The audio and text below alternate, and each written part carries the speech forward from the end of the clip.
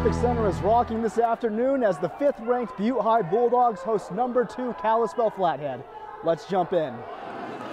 Girls wrestling making its MHSA debut this season.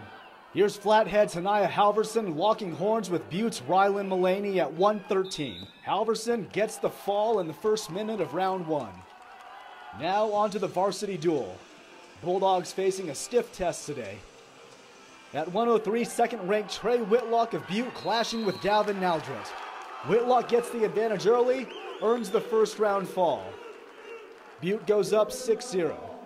Now at 1:20, junior Kyler Reha battling Logan Stransberry.